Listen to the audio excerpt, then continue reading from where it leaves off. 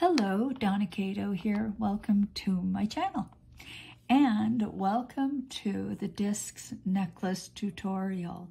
This is the first of I think many tutorials that will use the black and white techniques, the things that you've learned in the black and white series of tutorials.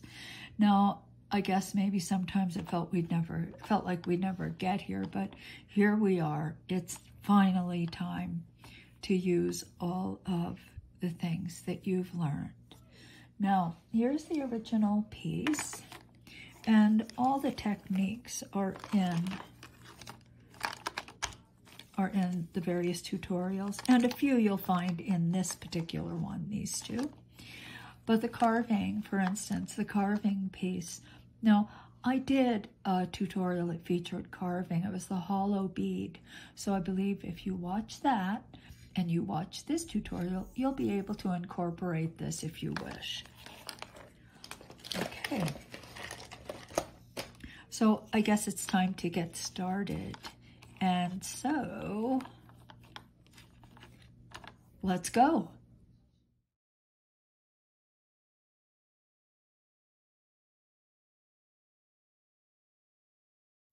Okay, so let's start.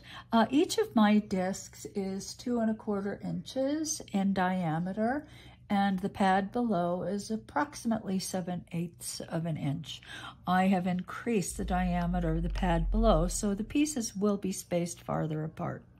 Now, this necklace has 14 pieces. You're going to want an even number because you've got the up and down and up and down and up and down happening, so you're probably going to want an even number. Now, this, as it fits on me, even with the smaller pad in the back and a more compressed and compact design, is a very loose choker. It's not very tight on my neck. So my suggestion is, if you suspect that your neck might be bigger than mine or you want it a little bit looser yet, don't make 14, make 16. Make 16 of these, and I think that you'll probably be just fine. Okay, so in terms of the clasp, now that 14 that I told you includes the one that I've placed on top of the clasp here. This is a clasp I designed some time ago. I really like it a lot. It works really, really, really well, but you need an engineering degree to figure out how to work it, which makes it totally impractical as something to be sold or to be, I mean, it can't be, a closure can't be so difficult that people cannot figure it out. So I would say use your own clasp. My recommendation would be my clasp, my new clasp that I designed the template for. That hook closure works really, really well, and you could easily put a disc on top. But, you know, that's up to you. If you're interested in the hook closure, the Kato clasp, then I have a tutorial here on YouTube, so you can watch that. So, having said that, let's get started on solution number 1. Okay, to refresh and emphasize, the cutters I am using, this one is 2 1/4 inch in diameter, and the pad is 7/8 approximately in diameter. Fit like that, okay? Set those aside. All right, so I've rolled out all my clay. Now for the, I'm gonna make the tall one. So the tall one, remember, is 2 thicknesses of the thickest setting of the pasta machine. Actually, I wrote 1, but on my machine it's 0. Number 0 times 2. And the bottom is 1 thickness of clay rolled through setting number 3 on my machine. All right. Let's start by stacking these up. So now I have a very thick pad, 2 thicknesses of setting 0. All right.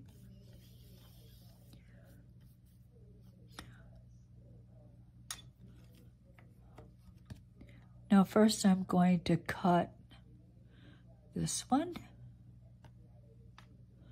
And I would make more, of course, but I'm just going to do one.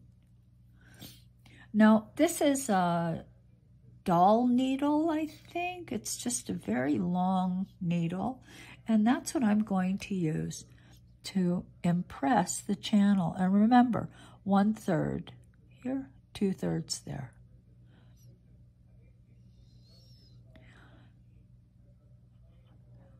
And an approximation is fine. You don't have to go crazy with the measurement.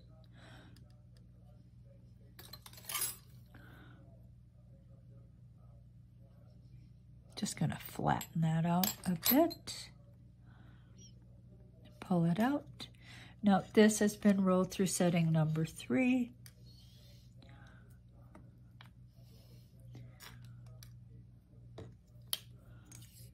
Pick it up. Place it on the existing pad.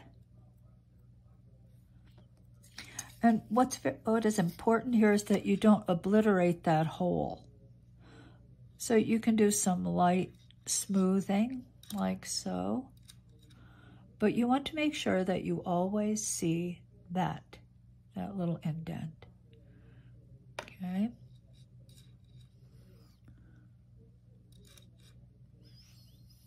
All right. Now, let us roll. This is clay I've rolled through setting number 5 on my machine. And it can be quite thin because, of course, I am going to be putting some kind of decorative cane work or maybe a pinwheel in it. It doesn't have to be really, really thick. It could probably be somewhat thinner, but I'm going to leave it. Now I'm going to place it on my sanding sponge and roll it through again through setting number 5.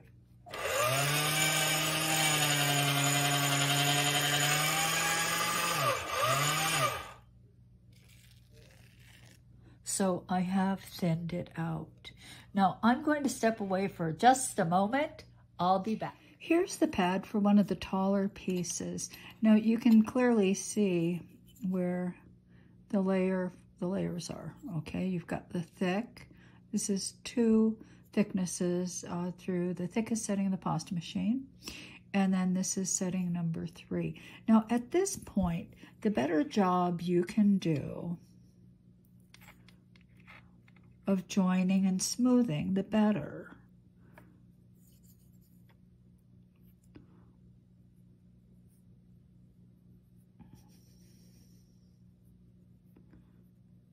Okay, so just try to really take care of that because it's not the easiest thing to do when the pad is attached to the disc, and it's also not the easiest thing to sand.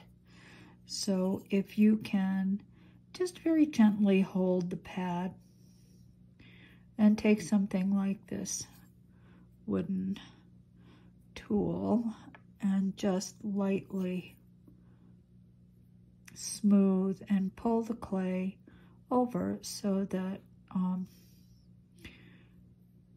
you erase that seam between them.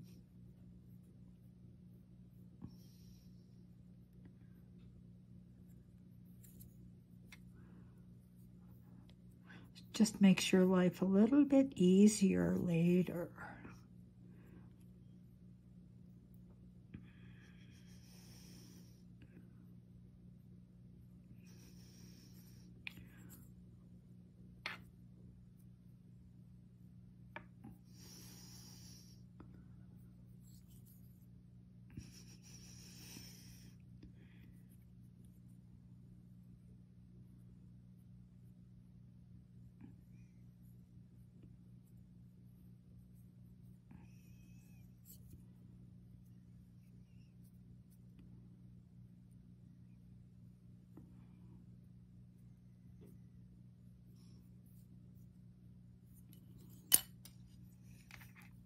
Now I can see this sunk just a bit, so let me just insert the needle and see if I can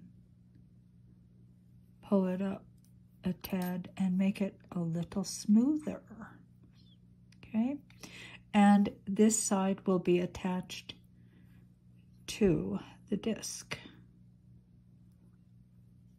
Okay, so this one is pretty much ready to go. Pretty happy with it. It's not perfect, but I think it's fine. Okay, so we're going to move on to the next part. So I've rolled my black clay through setting 5 on my pasta machine. Now I'm going to texture it by laying it on a texture sponge and rolling them through the same setting 5 together.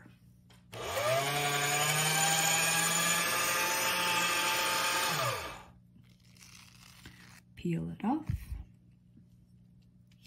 And now I will cut using my 2 1/4, whatever, the same cutter I've been using. 2 1/4. All right, so let's take this disc and just press it to the outside of my IKEA bowl. Like that. Now I'm going to take the pad and I'm going to just have to make sure that I put the right side down.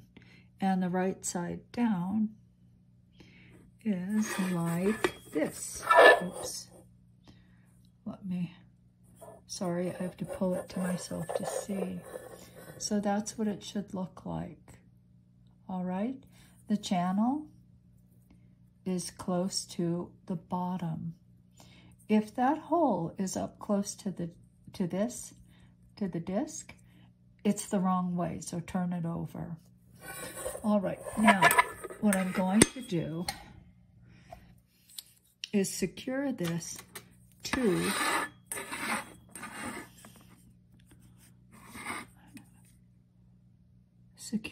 the pad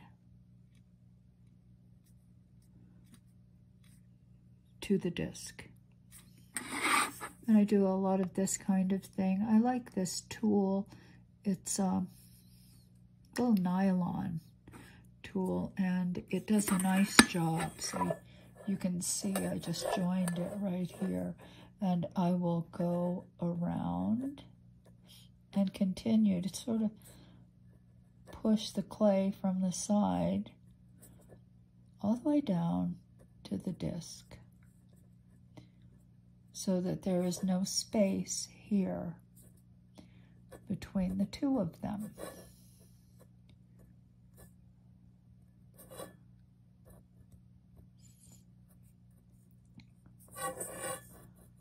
Okay, so I will continue working this until it's nicely secured. And I am going to put, of course, many more on this bowl, and then they will all be cured in my oven for 50 minutes at 300 degrees.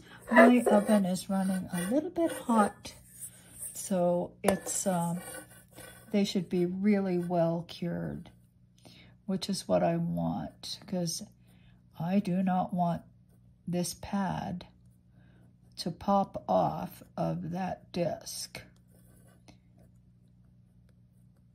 Okay, so let me load it up and I will be back. Here we are, they're all ready. They are nicely joined, the pads are nicely joined to the discs. Check each disc, make sure that there's no gap, particularly at the edges. So check the edges out, make sure everything's stuck. And now this is going into the oven. So I'll be back. So they're out of the oven and I'm looking at them, and you can see that the pieces have just a soft sheen. So the clay is definitely cured. So while it's still on here, and it's just a tad warm, I'm going to take a sponge, and I've wrapped my Auburnet 80 P80 around it, and I'm just going to sand the bottoms of the pads flat. Then I will take them off and sand this area, these sides.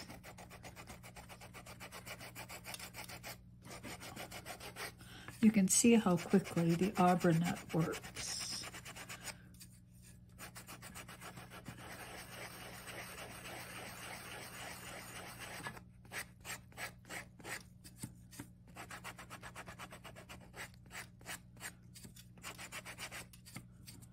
Okay, so I will continue. You don't have to watch me do the whole thing, and then I'll be back. Now I've sanded all the pads flat on the back, and I will take them off, but it really, it just depends on how you feel about it. Now, you could sand each of these down, and I probably will the tall ones, but the shorties I think I may leave just like this because it is rather difficult to sand them. And also, it's not very noticeable because that disc is so low and so close to the base. So I think I'm just going to sand these all around and call it a day. But you certainly can sand the sides of all of them if you wish. Totally up to you. Now, let's take them off, and they will kind of pop off.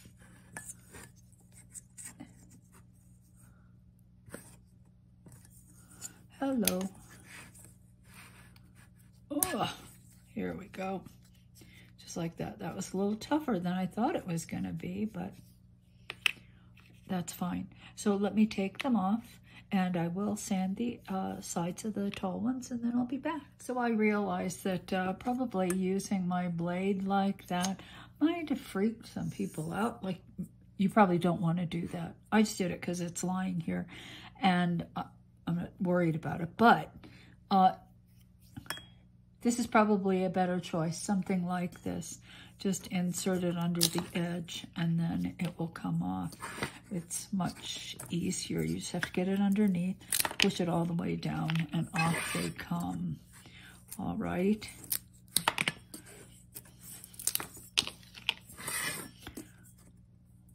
This is just a little sculpture tool. Anything like this will work.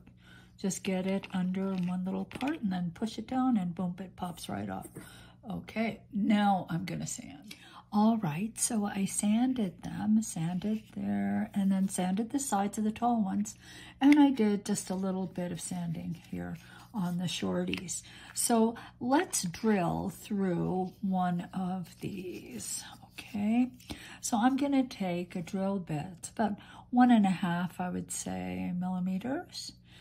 And I'm just going to open it up a little bit, like so. Now I'm going to take the 2 millimeter bit, and I'm going to insert it, and I'm just going to start twisting. And what will happen is once the tip of the bit catches the clay, the bit actually pulls itself through the clay, so you don't even really have to push. And as long as you have that channel in there, that bit is going to go right through the channel for you. Okay, so that's from one side. And now let's enter from the other side and repeat. So you don't really have to do much other than just twist. And as I said, you don't really have to push.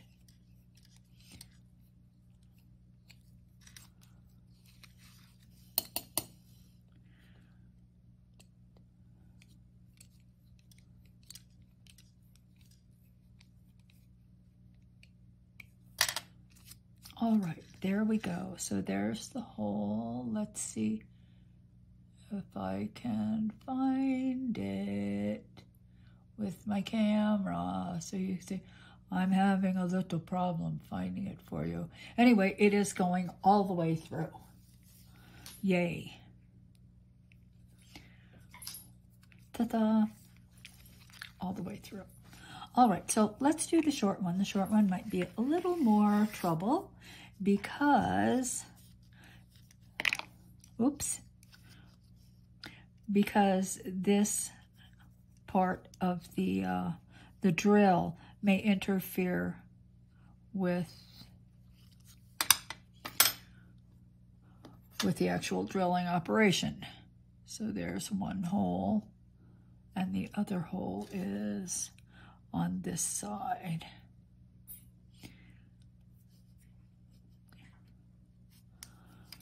Okay, so we'll start with the little guy.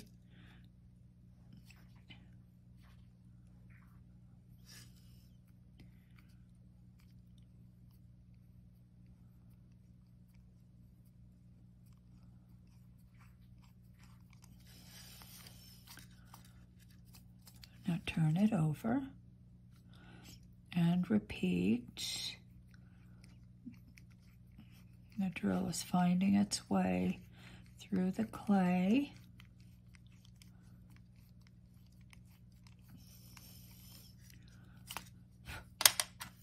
Now I'm going to go to the 2 millimeter, insert it in the same hole, start twisting.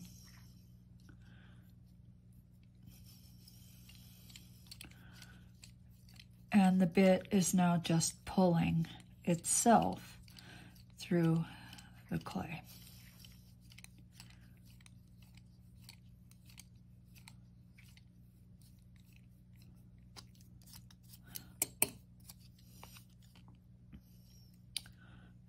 And on the other side.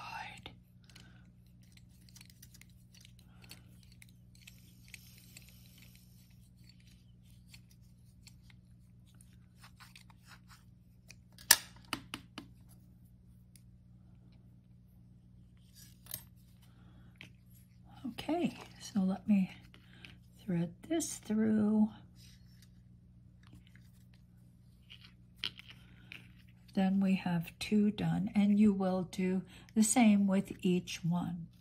Now let's look at it from the side as we did before, and you see it's nice and flat across the back. So that's how it's going to lie on your skin. Okay. So I'm going to finish drilling and then I'll be back.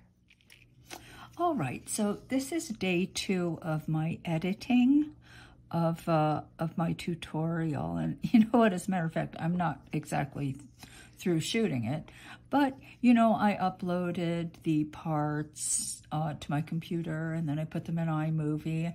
And as I was looking at them, I noticed that when I was drilling, I had a lot of little crumbles around.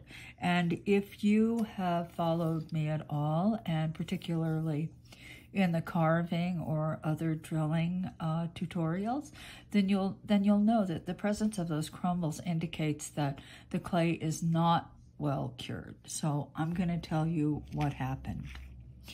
So I had put all of these on a metal bowl. Now these have been sanded already. And they've been drilled. I put them on the metal bowl and I cured them for a good long time. It's like 50 minutes at, you know, about 300 degrees, and that should have been enough. When I pulled them out and off, I told you that the back surface had a nice sheen, and it did. It wasn't like blistery, shiny, like some pieces tend to get when they're really, really cured hard. But also, this disc was very shiny, and so I took the 2 to mean that the piece was absolutely totally cured throughout.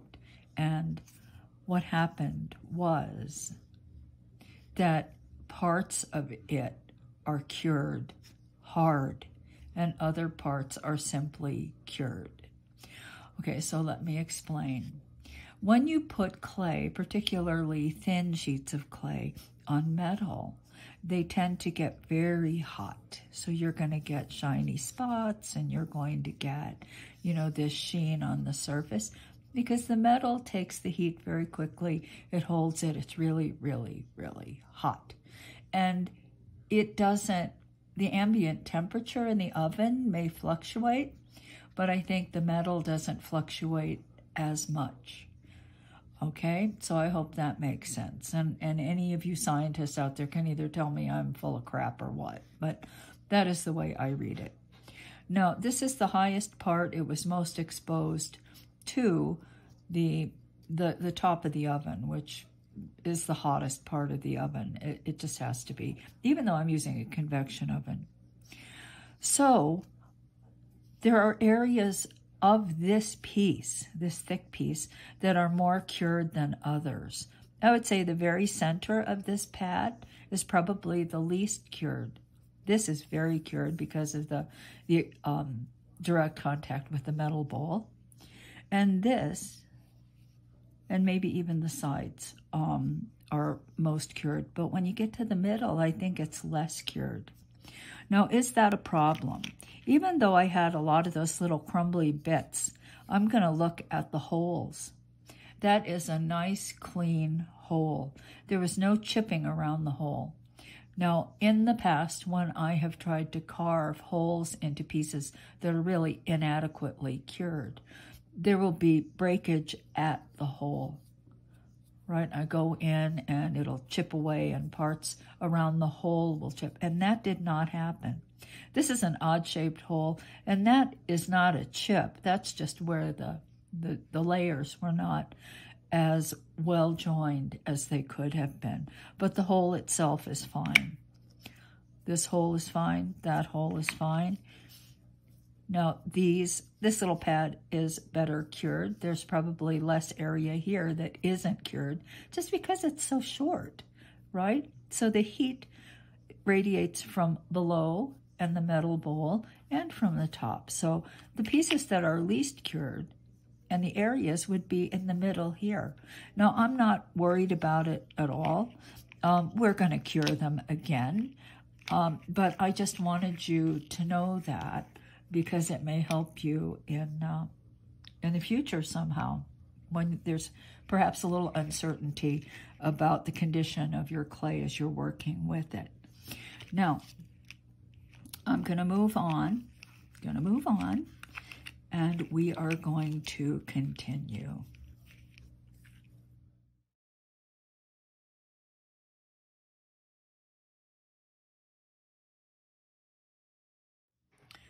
All right, so once you've cured all of your backing discs and pads, what you're going to want to do is put your patterned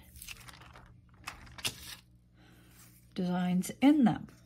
First thing is always sanding. So you're going to sand the edges, dun, dun, dun, dun, dun, all the way around. And I already did this, but I'm using very coarse grit. The Auburnet, I think this is P80. So it takes the clay down very, very fast. Now, I'm going to work on a piece of deli paper. And I'm going to do this one because it's a little bit different. Okay, so I'm going to take and I'm going to cut it, and I'm kind of aiming for 1 millimeter. So I cut pretty slowly, and I might not quite make it, but that's not too bad. Now, here we go. So it's got to be fairly wide. So I am going to cut another slice of this. Once again, aiming for that same magical 1 millimeter thickness. I might have hit it in spots, but obviously I kind of thinned out. So let's just see if I can put these together. Oh, I should really center this on the paper, shouldn't I? Slide this in, try to get them together, like so.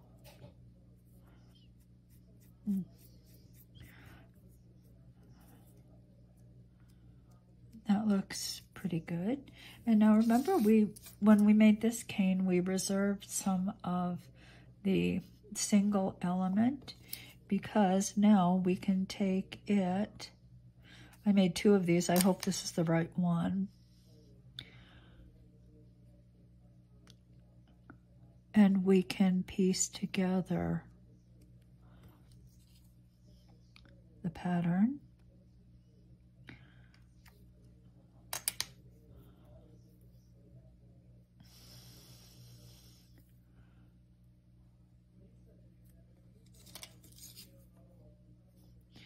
I must have something on my blade. See this, or like that? I think that's on my blade. Some little something that's dragging the pattern or dragging the black at that point. Let me see if I can. Yep, I definitely had something there.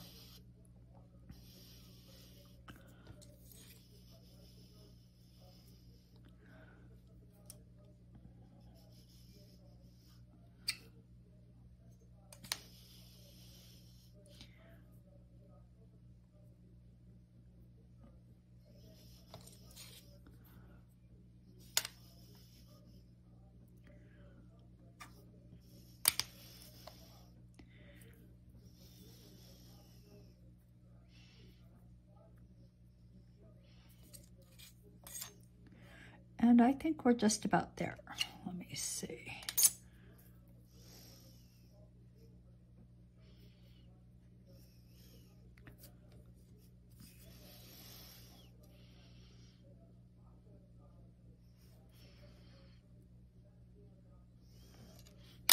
One more.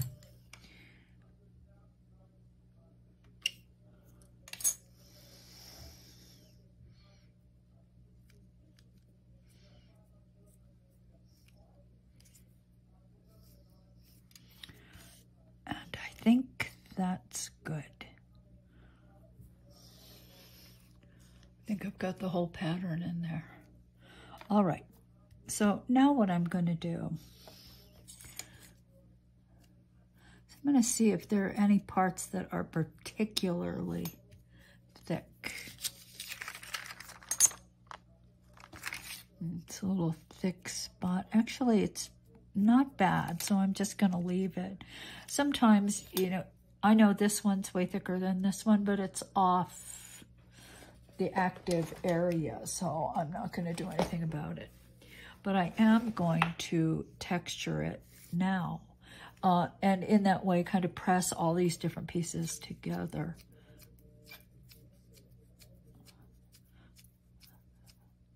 So as I'm texturing, I'm actually joining the pieces, which need to be joined because they will kind of fall apart if I pick the sheet up and didn't do this. Okay. So you just do the best you can. That was a little thick there, and that's why there's a little pattern distortion.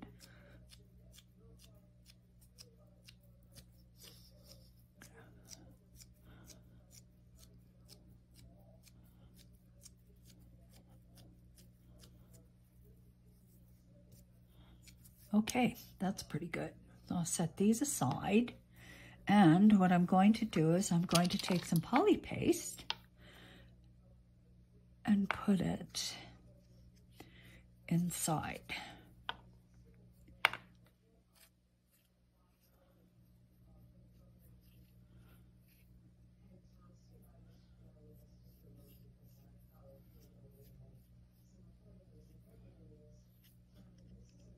Now you can use liquid clay too. I just happen to have poly paste sitting here. But liquid clay will do the trick as well.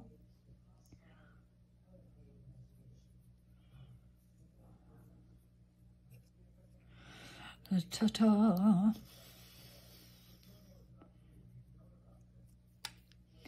Okie dokie. Now let's cut. And I'm just going to slide it underneath me for just a moment.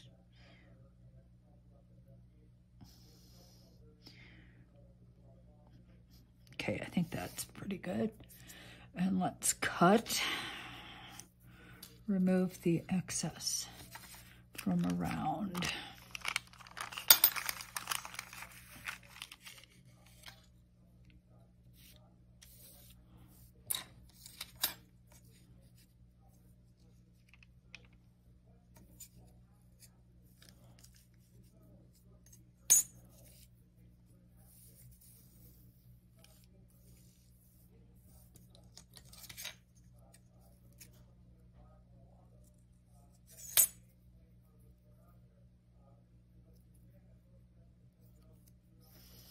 Okay, now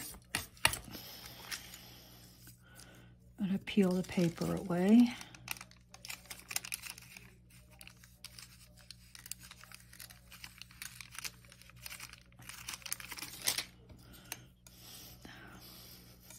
Turn it over. Put it in. And then from the middle, start pushing to the perimeter. So you try to push any air pockets out.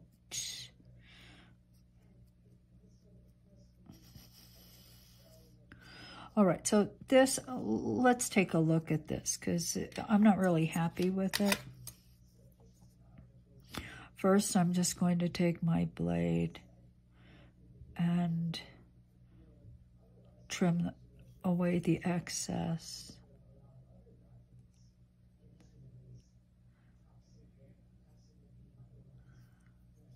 Okay, now I have a decision to make. See how thin it is on this side? It's a lot thicker on this side. Now, how unhappy does that make me?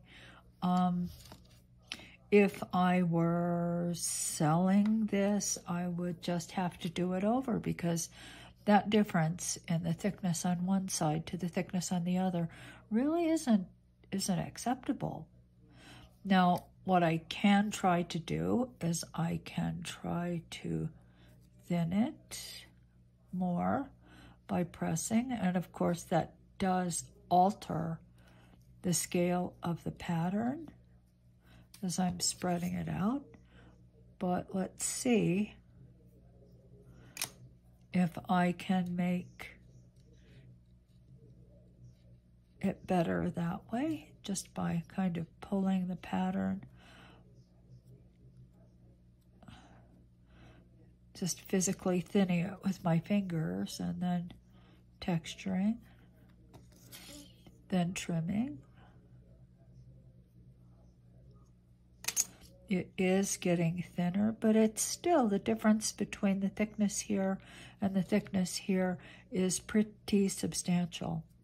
So, you know, I don't know. This is just a judgment call. This is a judgment call for each of us to know whether that is a tolerable difference. Is it tolerable to have one side that much thicker than the other? And the answer is going to be different for different people, I think. I think in the context of the necklace we're doing, I don't think it's a huge issue because we have so much going on, so many different things to look at, that maybe someone detects that one difference and doesn't like it. There are people whose attention to detail is that fine, but I think most people would not even notice. But I just point it out because it is something that you should think about. So putting a pattern is that simple if it's caned. It's even simpler if you have a pattern like this, for instance, because you will cut slices, lay them out, join them together, texture them. And because you use the pasta machine, they're going to be exactly the same thickness. I would say work on paper like this because you can get the clay off quite easily as opposed to working here. But, you know, it's most likely the pieces that you're pressing to the discs are going to be larger than the discs themselves. You see, even though I used this cutter, it was the clay was larger. Anyway, so that's that. And let me think further about whether I should do any other particular pieces that might depart from this basic method of working. Okay, so I'll be back. So after showing you the basket weave and how I did that, I decided there is a need for me to talk a little bit about the two basic different kinds of canes you're dealing with. One is like these two that have a very specific pattern. These are canes that you're going to cut individual slices for, and you're going to put them together and enlarge the pattern as I did here. Those are this. But then you have another kind, this. And the way I choose to deal with these is different. I take slices, and let's say I'm going to do this one. So I'll take several slices, and they tend to be maybe 2 millimeters, like so. I'm going to work on paper again. And I'm going to take these and I'm going to thin them through my pasta machine. I think they're almost wide enough. Let's see.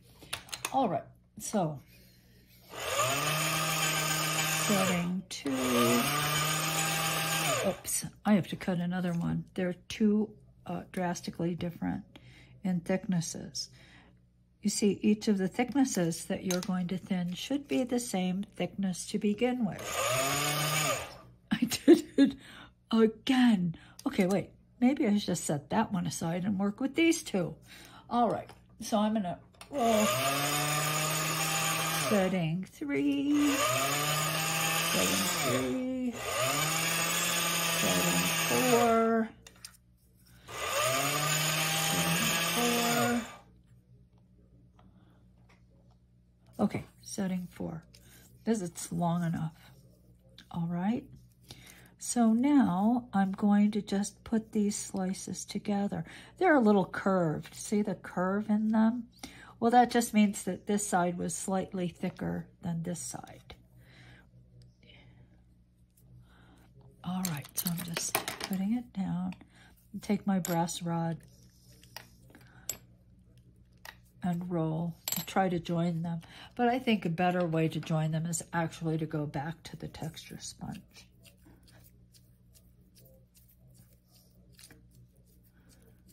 Just texture like so.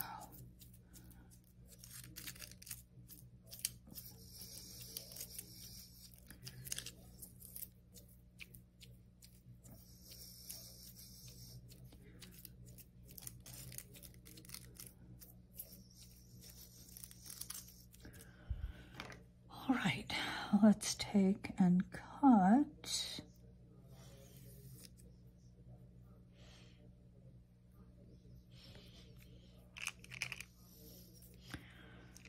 Remove the excess. Once again, apply the poly paste.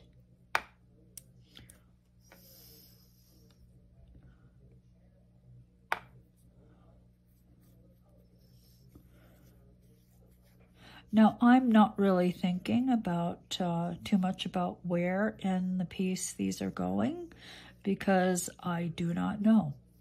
But when you're doing this part, you should know. You should have an idea of what you want, which patterns you want to go where. For purposes of this demonstration, I'm just grabbing anything and putting it anywhere. But I don't think that's the way you're going to work. Because when you work, also, you have to be aware that this has a grain, right? Do you want in your piece for it to go up and down? Do you want to go sideways? Do you want it angled? Well, these are things you'll decide.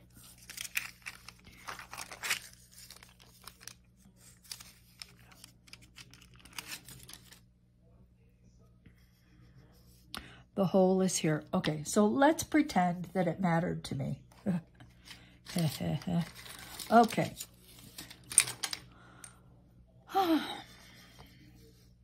Well, let's just do this one. I've strung it, so now I know how it's going to hang.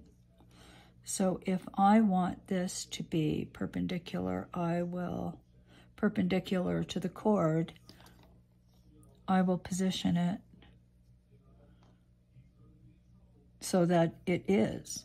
And I can look at the cord and I can see I need to pivot this slightly to the right, right?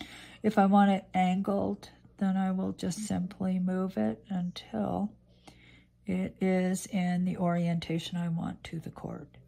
So that's how that works, okay? Now, since this is my demo, I don't really know where it's going to go, so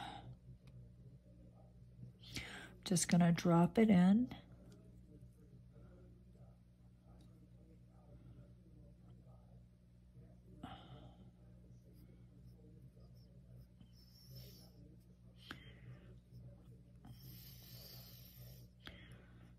Like so.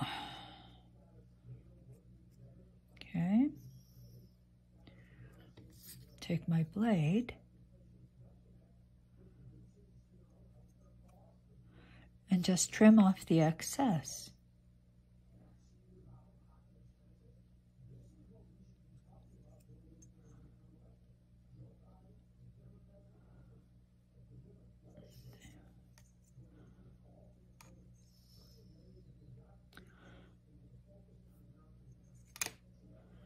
If necessary, you can just take and retexture. And one thing that you can do with these that will help in terms of any air between the clay and the base is to take an acupuncture needle and just pierce some holes. And these are just opportunities for any air that might be between the raw and the cured to find its way out without forming a bubble. So I will do the same thing here. Just put lots of little minute holes using an acupuncture needle.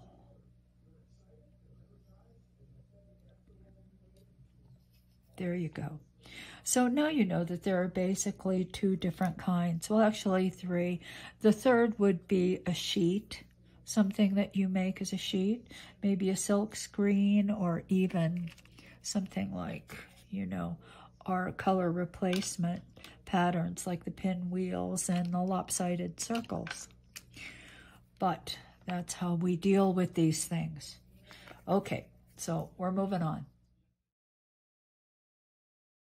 So in our necklace, we have a couple of oddball pieces like this, these incised lines, and this. I like this one. So I'm going to do this next because you deal with it two different ways. We have our two solutions or two methods. Well, you deal with this in two ways as well. So let's get started. I have sanded the edges of my cured backing. So this is method one or solution. I don't know why I said solution, but I did anyway. Now I'm just going to cut, and I've rolled this through setting 4 on my pasta machine. It is an atlas. It starts at 0.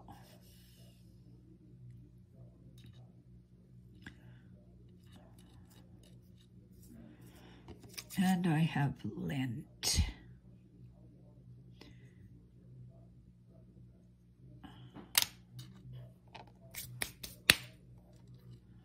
All right, so press it in there. Very good. Take your blade, trim around the edge.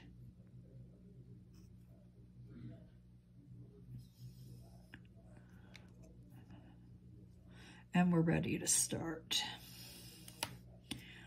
Okay. Now I'm going to be using this ball on this ball stylus. You know what? It's a little large, but I'm going to use it anyway. What you don't want to use probably is something that's too small. If it's too small, you don't have the same effect. So use something this size or a bit smaller. Now you're going to work from the outside in. So just take and follow the edge like so. And please note, I did soften my white clay quite a bit because this is one of those techniques I want this ball to glide through the clay. I don't want it to cut, and I really would be happy if it didn't bring up lots of little dry bits of clay. And softening the clay with my conditioning bar really helps with that.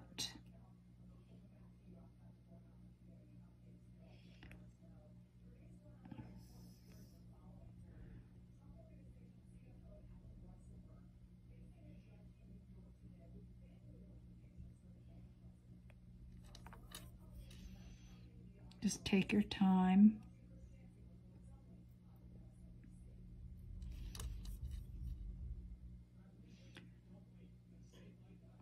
And of course the ball stylus does pick up little bits of clay, so they end up in my palm. Go over it just a bit. And there is the first row. Now I'm going to move in and start the next.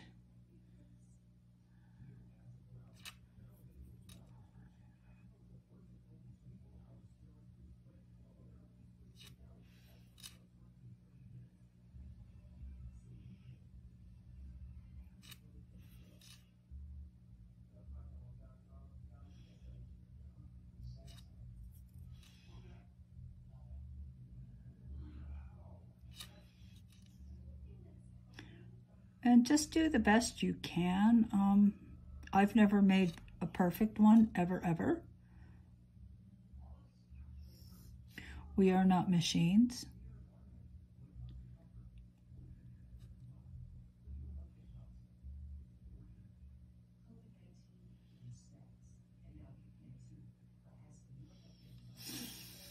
Second, and then the third one.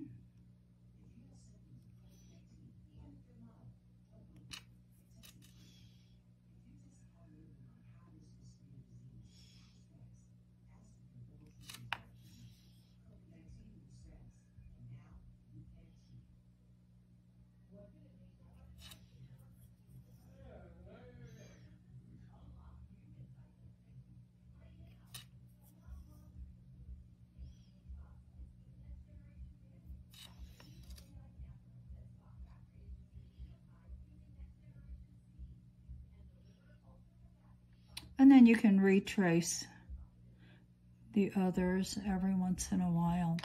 Now I will continue. I probably have another 3 or 4 to go, and then I'll be back. So I finished, and you can see that I put a little dimple in the middle. It doesn't always happen. It just depends on what the spacing is. Sometimes they are there, and sometimes not. Now I'm going to take my blade and trim around again because I know I pushed more clay out to the edge.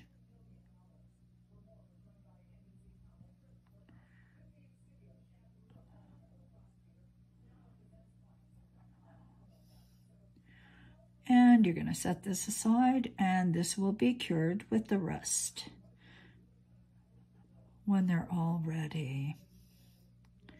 Okay, so this was that first method where we only bake the black and white elements once. So what do you do if you're working the second method? The second method where you're actually taking cured pieces and setting them after. Okay, so here we go.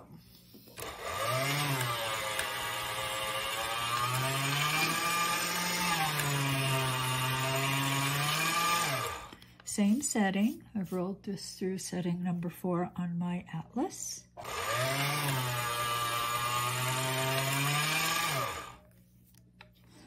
going to take my cutter, cut,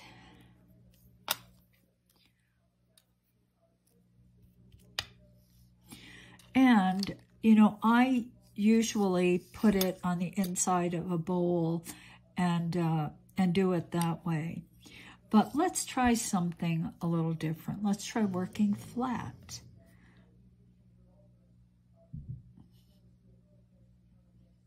My fear was always that the clay would lift off the paper and I would end up with a mess. But this is fine, it works. Put the clay on paper, then incise around, starting at the outermost ring, and work your way into the center.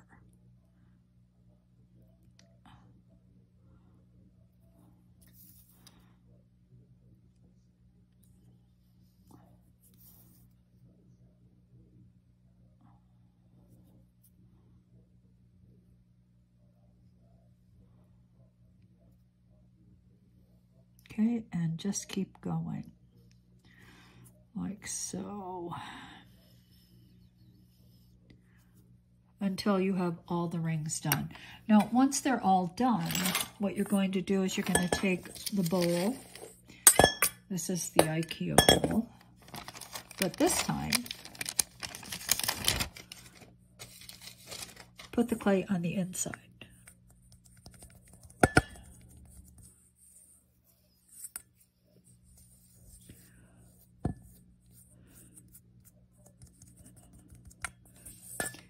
Just like you will do with all the other pieces that you are going to need if you're doing method or solution or technique number 2. You're going to be curing them all, and you cure them on the inside of the bowl. Okay, so let's move on again. So moving on to the next little oddball is this. I really like it.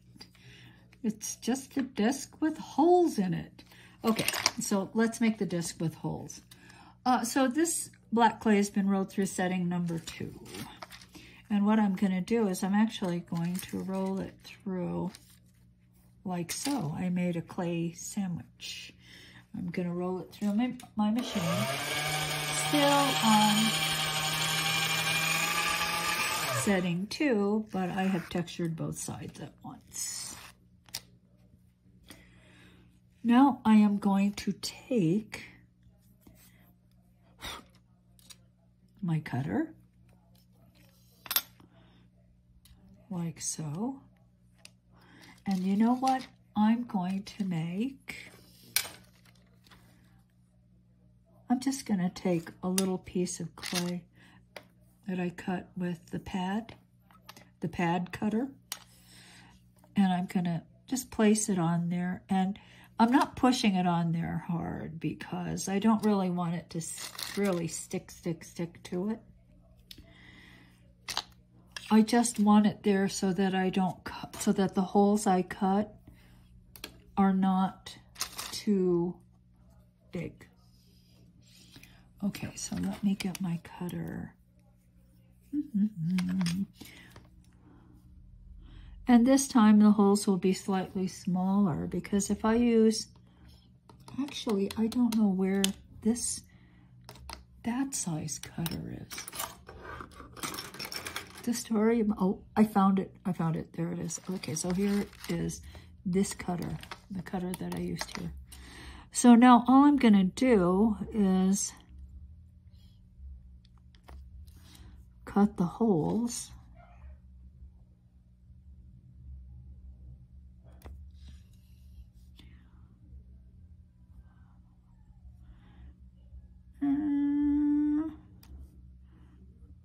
Not the best at this spacing thing.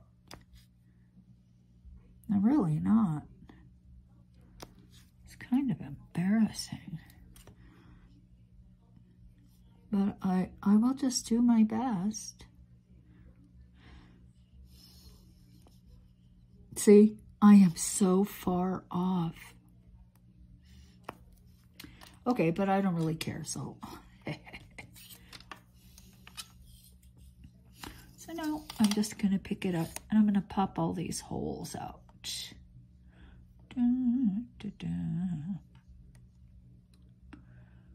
Da, da, da. Get out. Get out, get out, get out. And I'm gonna go to my handy dandy bowl that I put the white one in. And I'm just going to lightly tap it into place. This will be cured and then the back will be put on. So this is kind of the one piece that you have to do the second way. I mean, you could do it the first way, but I think no, you have to do it the second way. Okay, so we're moving on.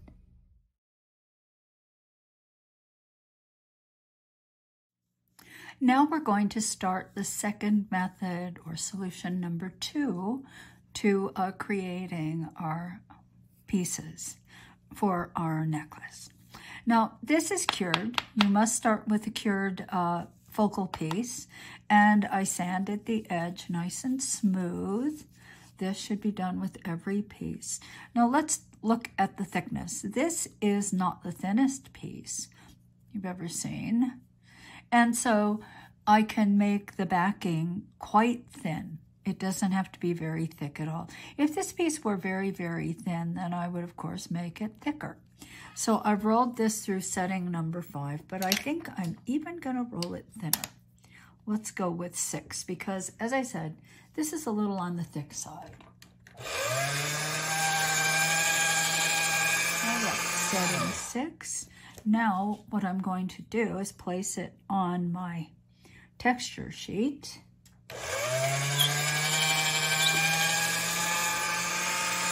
Rather, texture sponge, and roll it through at the same time.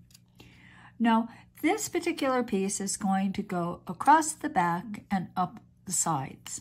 So this is the original cutter that I used. So I'm going one up, one larger, and I'm going to cut.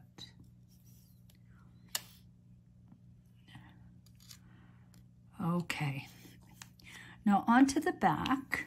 Of course, I'm going to put my poly paste, and I'm sorry, I should have done that first. This is the type of thing that you really don't need to see. Of course, you want that poly paste to go up along the edge. Okay. I was just in the garden. I think my hands have a little dirt on them. All right. Will survive. All right, so let me try to get this on, centered on the piece.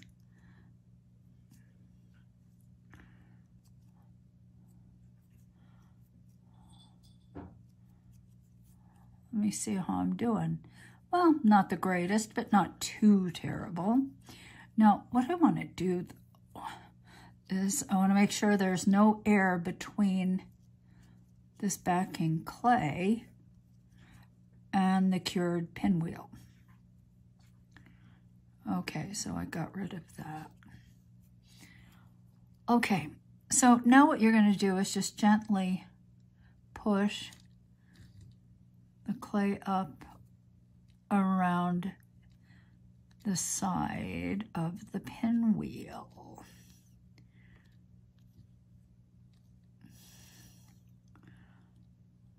Like so.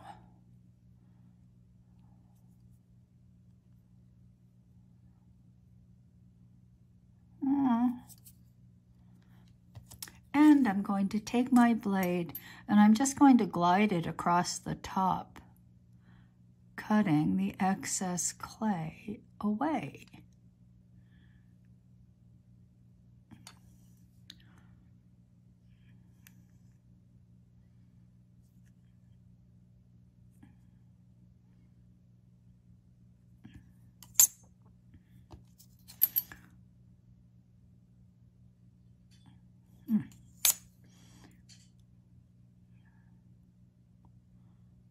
just push that out just a bit. I don't know why that came in. So now I'm going to take this, turn it over, and onto this in the center, I'm going to put the pad. Now, if this is the tall one, and it is the tall one, I've just decided, this has been rolled through the thickest setting. Cut it in half because remember, we need 2 thicknesses through the thickest setting of the pasta machine. Now I'm going to cut one out. I'm going to take that little needle that I lost. Oh, here it is. I remembered to put it away. How unusual. And 1/3 down, push it in.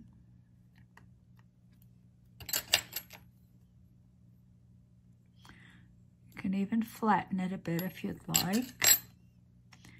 Remove the needle.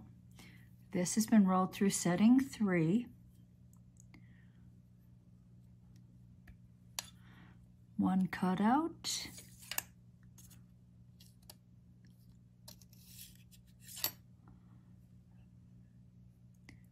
Place it on top of the others. Make a nice stack here.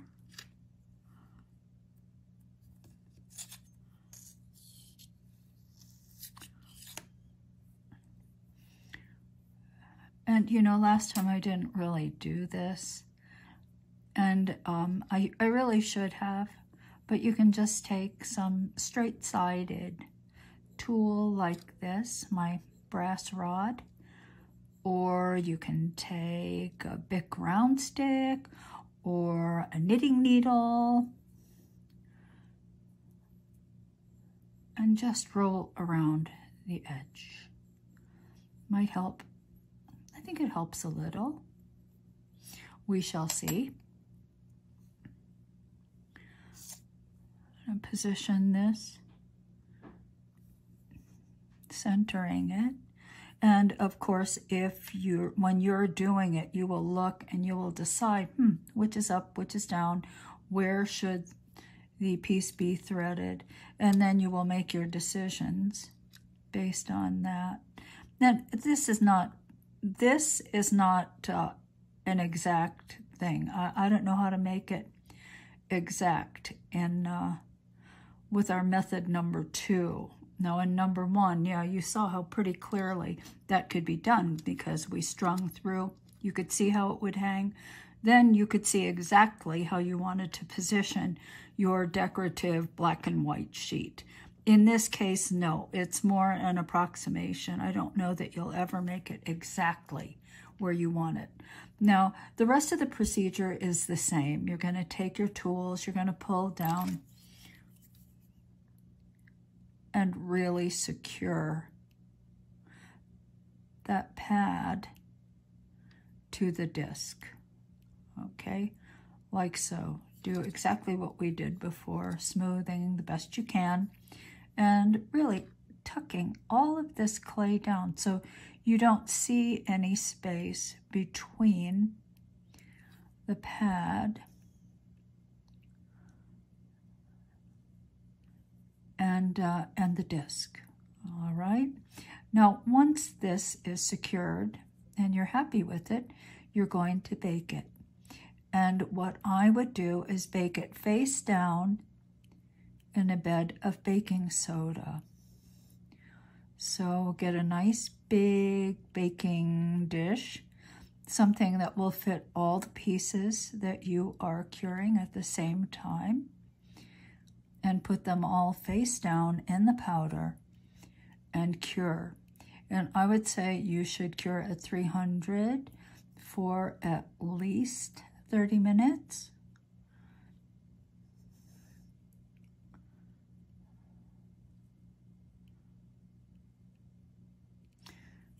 And then after you're cured, let them cool, then take them out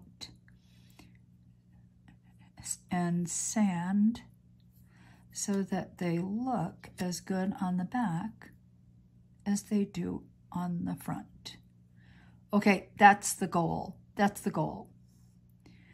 I don't know, I wouldn't spend like a lot of time on that, but that is the goal. You want the back to look as good as the front, especially if you're selling your work. You know, I have a lot of pieces here that I made with never intending to sell them. They are just for me. And so in those instances, maybe I'm a little less particular because it's only for me. All right. I really like this tool a lot. It's doing a really nice job.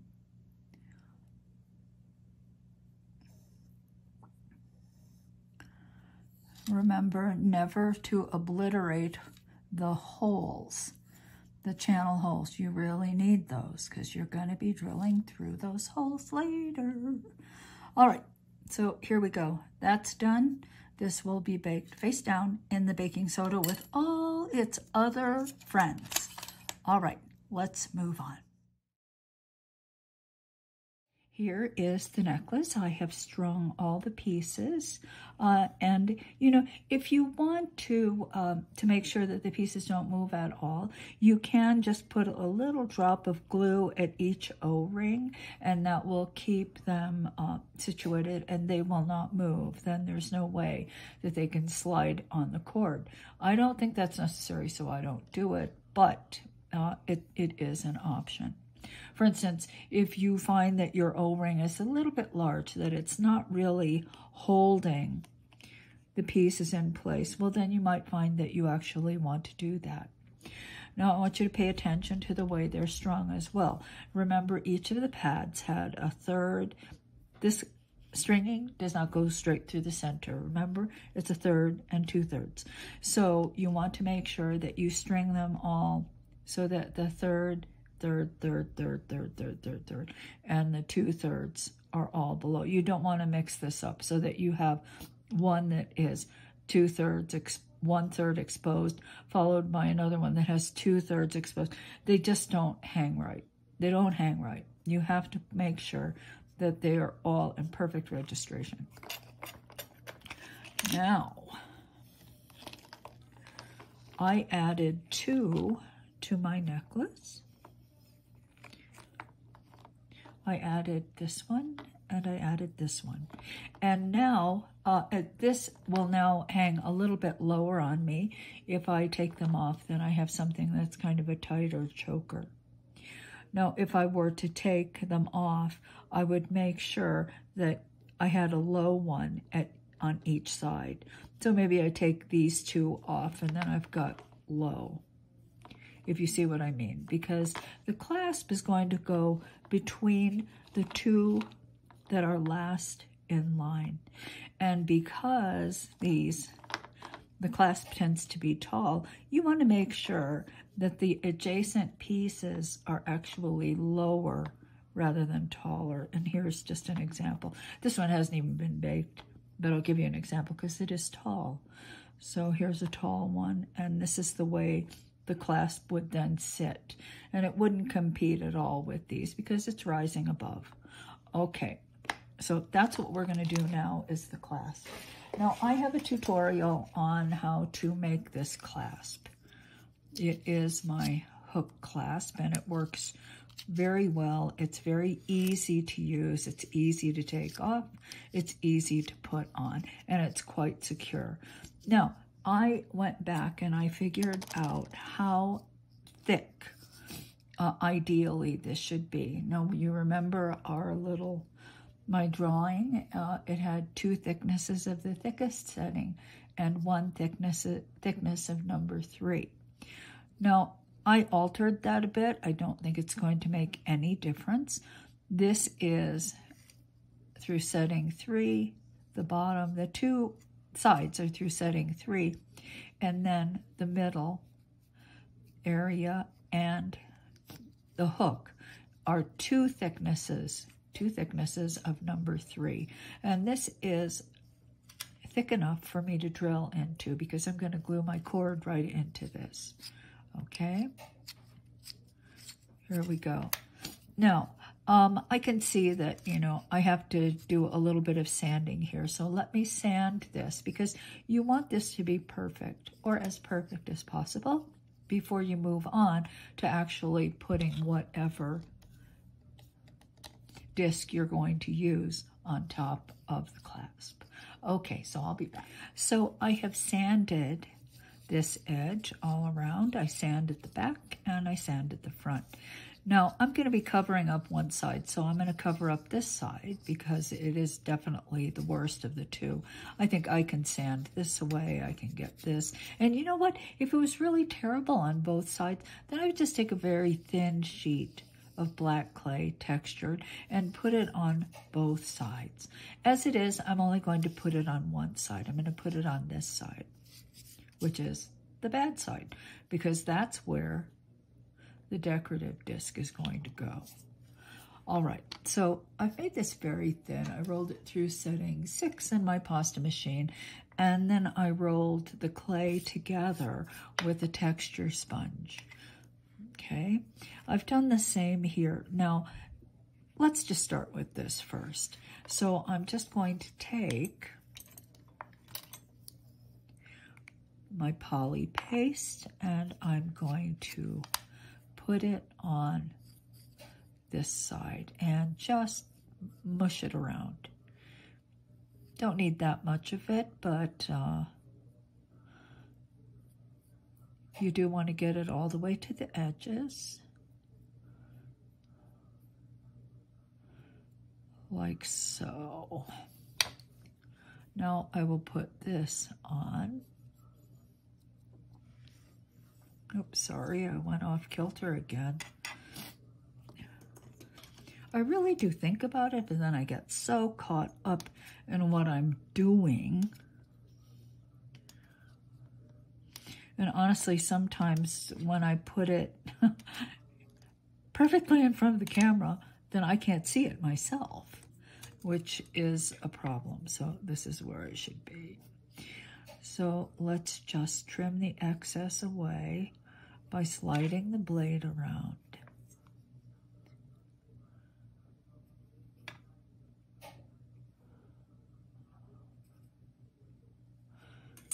And now, when this cures, this nice sheet of black will be well secured to the clasp. All right? If I didn't do that, would not be as secure. All right, so let's talk about what I should select as a decorative piece on top. Now, this I cured. This is silk screen, that's white paint there. So the advantage of using this one would be that that white paint is not going to change. You know, clay, remember clay changes. Now, this is raw, so it would only be cured one time. But nonetheless, you know, I don't know if I will cure it exactly the same as the others. It could darken more. It could, I mean, there are a lot of things that could happen. So for me, in this case, I am going to take the silk screen because it's not going to change. Okay, now let me take and put my poly paste on it.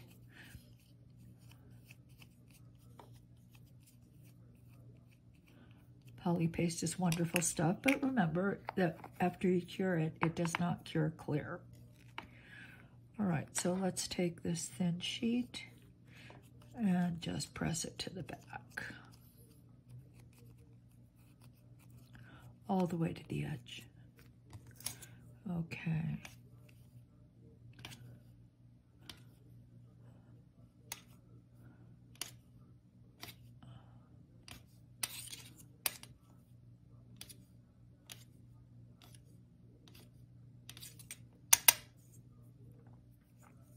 And as I did before, I'm just going to take the blade and just slide it around and cut the excess off. Okay.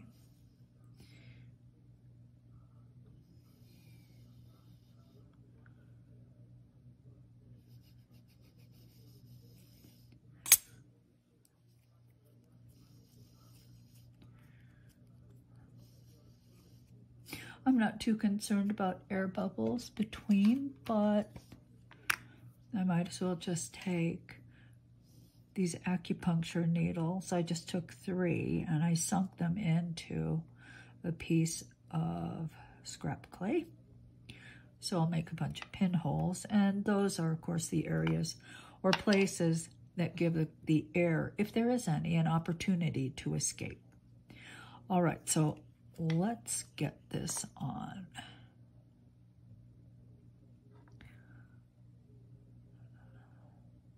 I'm going to try to center it and then push it on. Okay. I'm going to keep pushing because I want to make sure that these 2 pieces are really pressed together. It's raw to raw clay, so that should be a very good bond.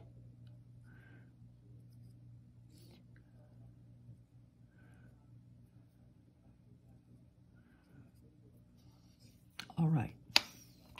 Now I'm going to take Repel gel and I'm going to put it on the hook.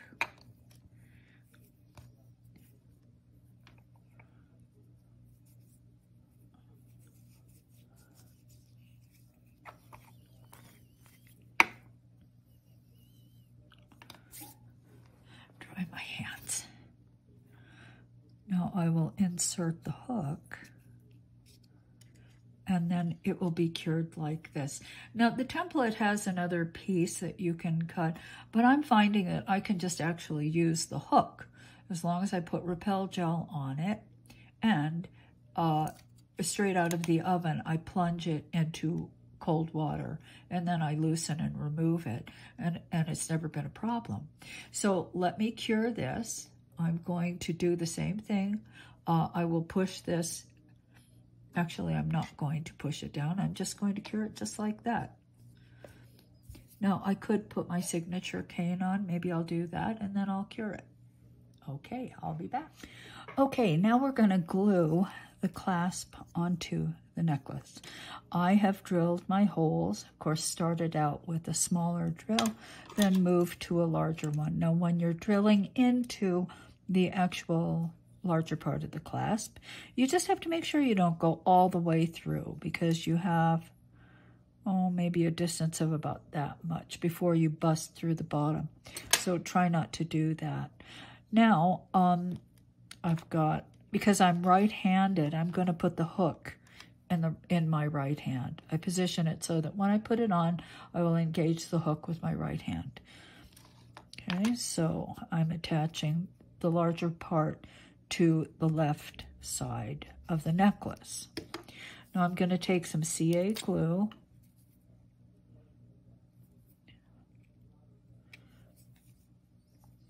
and I'm going to see if I can get, oh yeah, okay. And I'm just going to put a drop right there, okay? Now, I think I've said this before many times. I'm a terrible gluer. I am not a good gluer. I don't know. It's a problem of mine. Okay, but I think I have enough glue there. So I'm just going to take my cord and push it in and push it all the way down. Now, I have an O-ring also I threaded on. So I'm going to push that O-ring right down to the clasp. So I'm gluing the O-ring to the outside of the clasp. I think this is going to help keep it on there. So I've got the glue all the way in the hole, and I have the O-ring on the outside. Now I can slide the other pieces up, and this is how I get my spacing. Slide it up so that it sits where I want it to. And that looks pretty good. Maybe it's spaced a little farther out, but that's really okay. Now I will scoot the rest of them down. And later I will adjust the O-rings if necessary. Okay, so let me get that done, and when I come back, we will glue the hook. Okay. Okay, so I spaced them out, and by the way, that was easier from the back than from the front. So what I did was basically take one, slide the ring up, slide the piece up, slide the second ring up, and then repeat the process. Okay, so now I'm going to put the hook on. The hook is engaged in the clasp here, and I can see that that is probably about right. See where that O-ring is? I think that the spacing will be good. Now, what you don't want is you don't want to make it so tight that you have no opportunity to make minor adjustments. So I'm going to pull this back just a little bit. Not much, doesn't have to be much, but I can then, because I haven't glued all the pieces down, I can change them. I can adjust the spacing a little bit, but you just don't want it to be too terribly tight. Now, this one that I made before, I think is too tight. I think it's really too tight because when the pieces are not in the proper orientation, it's kind of a struggle to get them into the proper alignment. So I think that this is much better. Using a larger disc or a larger pad on the back actually turned out to be a much better choice. It's going to be a much easier piece to adjust and to wear. All right, so that's where I'm going to glue it. Now I'm going to take this, and it does not have to be engaged for this part. And I just pushed it all the way in. And that is how much it will go into the clasp.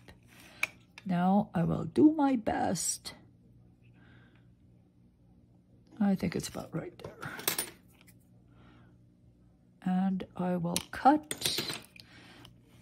Now let's put this in. And that's pretty good. It's not all the way up to it, but as I said, I want a little bit of play. And I can easily absorb that little bit in the whole piece.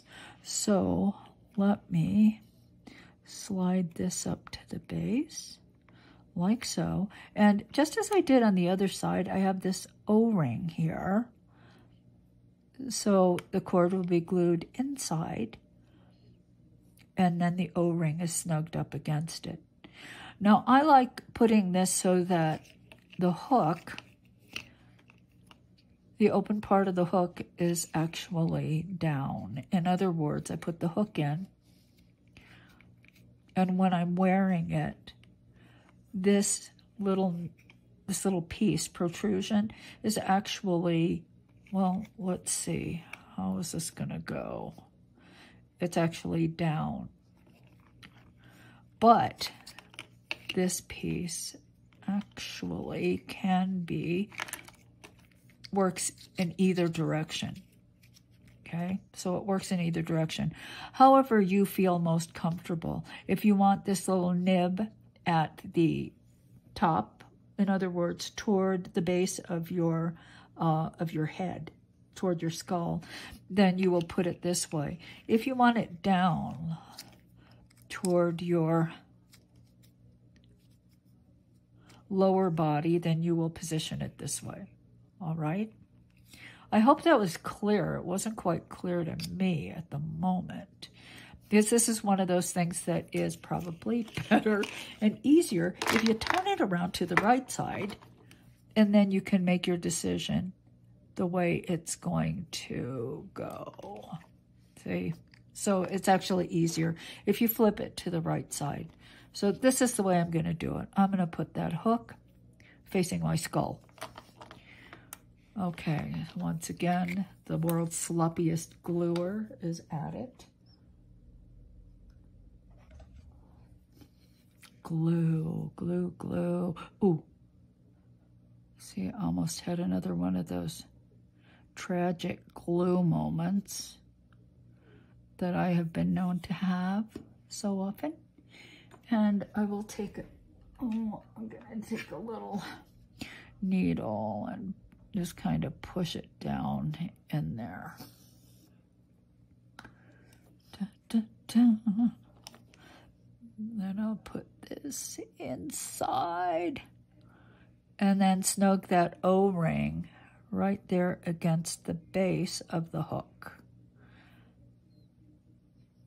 Then I'll put the lid on my glue. And once that cures, let it sit there a while, then it's done. Then it's ready. Okay, so I think that's it, but with me, you never know. I could be back before the end. But I hope you've enjoyed our black and white series. I will be putting up more ways to use the things that we made in the series. Perhaps a bracelet. Maybe we'll make some pods, hollow pod necklace, something like that. But I have plans to use more of these. So there will be more classes on how to use them. In any case, I hope you've enjoyed it. Thank you so much. If you've enjoyed it and if you've benefited from it, then please like and subscribe my channel. And until we meet again, I am going to say goodbye. Bye.